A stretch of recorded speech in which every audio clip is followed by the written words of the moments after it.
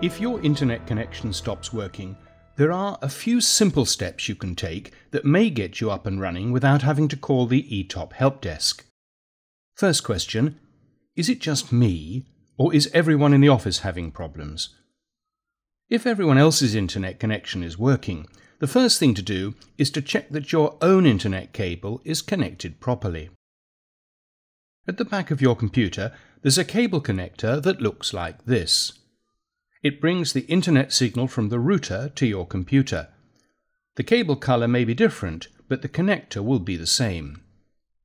Check that it's fully engaged. There's a small plastic clip that secures the connector. Push down to release it.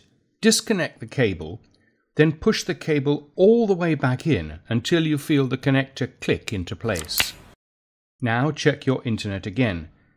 If it's working, you've fixed the problem. Give yourself a Mars bar. But if it's still not working, follow the cable back to the router. It's a box with flashing lights that supplies everyone's computer with internet. And check that connection as well. But if you're not the only one having problems, maybe it's the router. So the next step is to check that the router is working. This is a picture of a working router. We can tell by the flashing lights.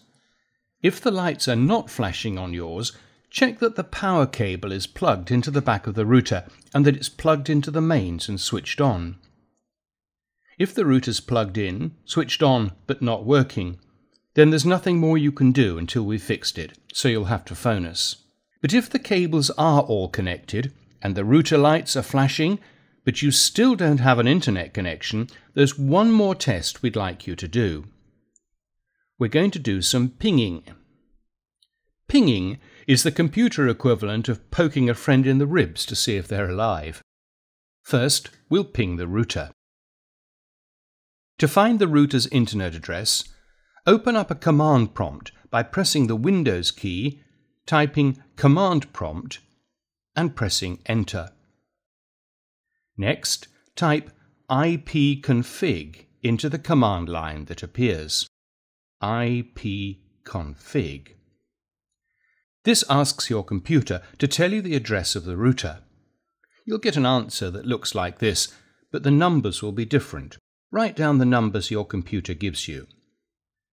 Next, enter your router IP address, the number you just wrote down, into the command line. Ping, P-I-N-G, space 192.168.1.1, and then press Enter.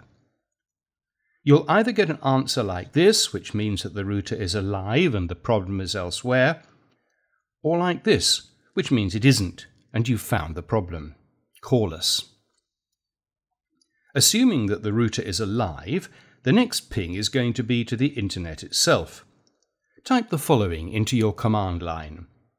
Ping, P-I-N-G, space 4.2.2.2, and press Enter. If you get an answer, then your router can speak to the internet. Check your internet connection again. Google something obscure and see if you get a reply. If you do, then all is well, and you've solved the problem.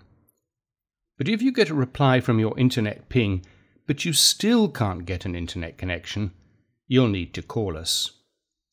And if you don't get an answer when you ping the internet, we also need to know. Call us. eTop Technology is here to help.